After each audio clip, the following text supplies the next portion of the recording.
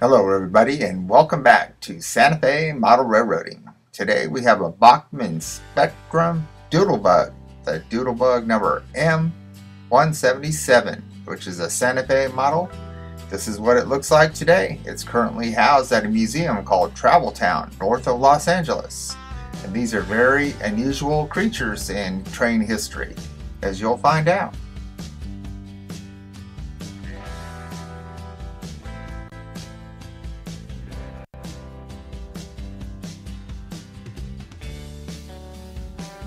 The Doodle Bugs were great for the railroads because they very efficiently helped them service the rural areas, the backwoods, and the short lines of the railroads. The 177 was last utilized between Pampa, Texas and Clinton, Oklahoma in 1953. After that it went to Topeka, Kansas where it sat until it was donated to Travel Town. Now the 177 still has its original Winton motor. Most of those were converted over to diesels. The next generation came from the factory with the diesel motors already installed.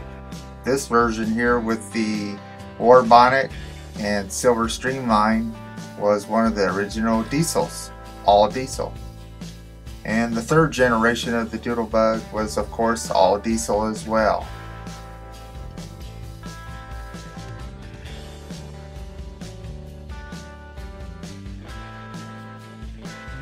Okay, today we got some. Alright, it's time to get going on this unboxing. As you can see, we got another eBay purchase, which is our Bachman Spectrum Doodle Bug. Look at that one corner, it's really smashed. This thing took a big hit, so it's a good thing you put lots of tape on it. That kind of helped it a little bit. You gotta talk to your eBay sellers and get them to wrap things up the way you want it, not the way they want it.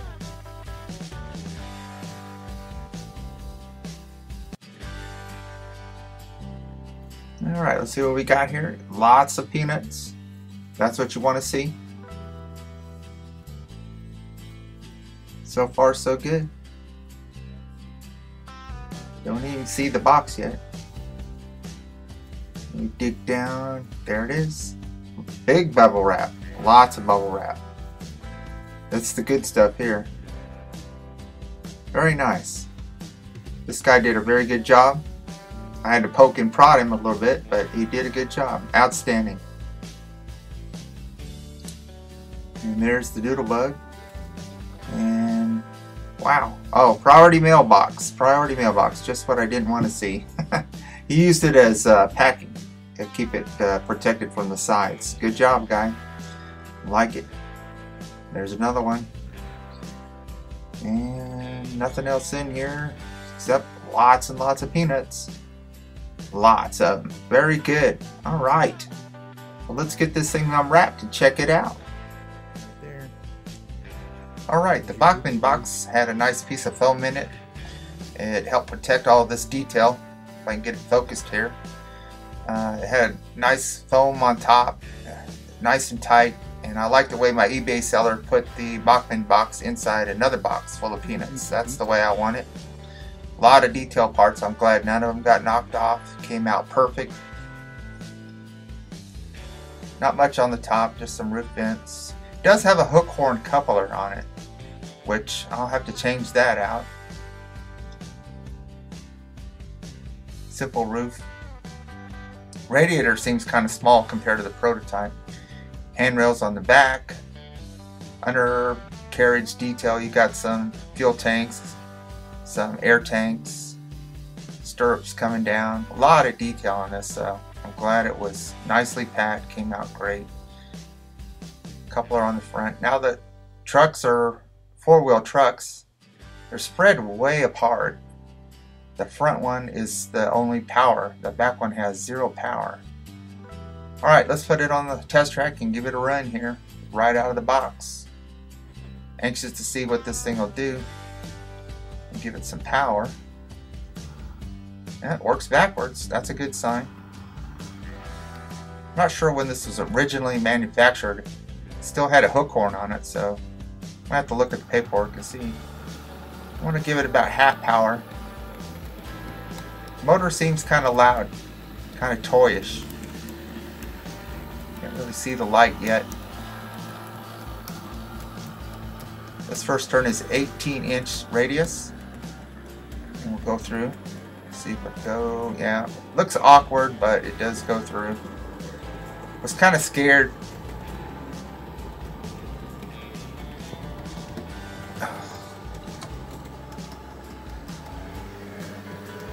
Get a little more power going on the back behind the freight yard.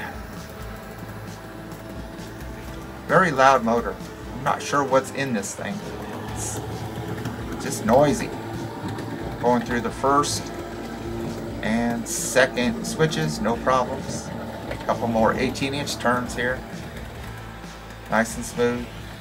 There you see the light on the front. Don't really see anything on the interior. I'm not sure if it has a light or not. Very loud. I'm not real happy with the motor drive in here. So, alright, now next thing I want to do is I want to get a car.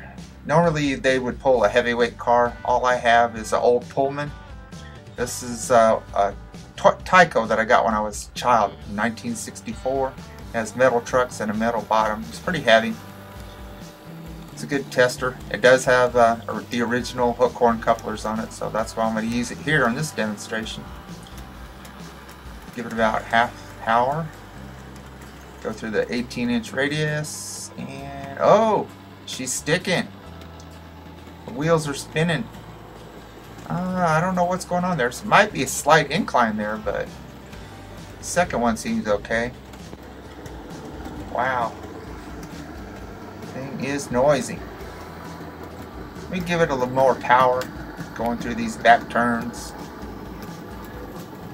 I'm worried it's going to get stuck in this next turn where I can't reach it. And there it goes. No problem. Very loud. Very loud. You can see a little bit of light in the passenger compartment. You can see the front light real well. There must be some kind of light in there. It's pretty weak. I'm going to have to change it to LED. I'm not sure what's going on down here in this turn. It's just spinning the wheels. It's struggling. I'm going to have to open this thing up in the next video and see what's going on. Not happy with that motor drive at all.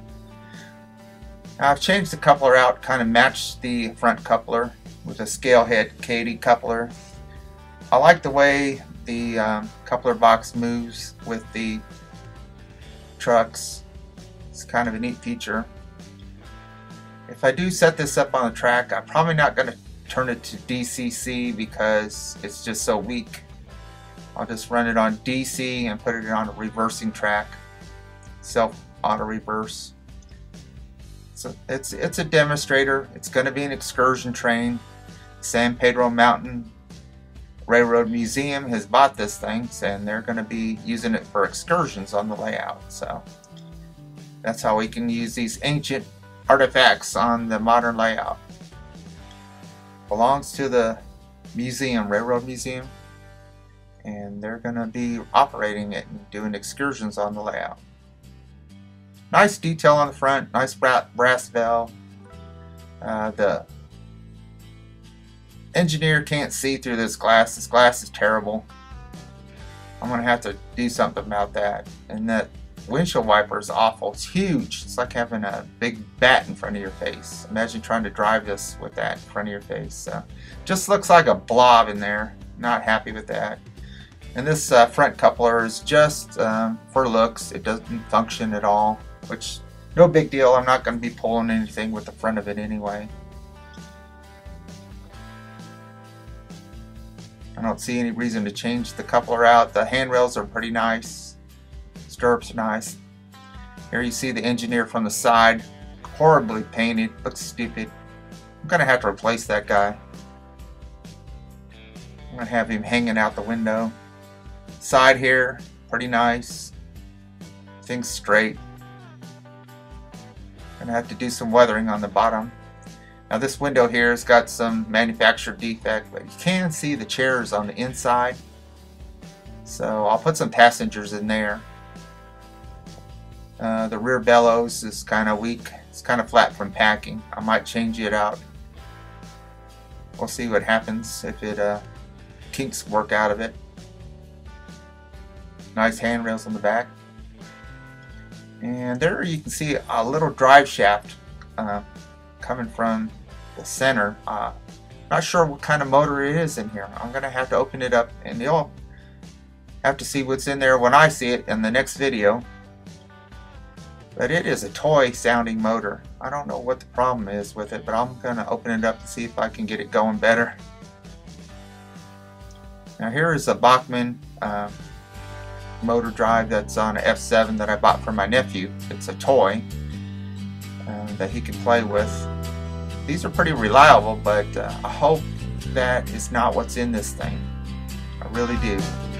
So stay tuned for the next video. We'll open this thing up and see what makes it tick.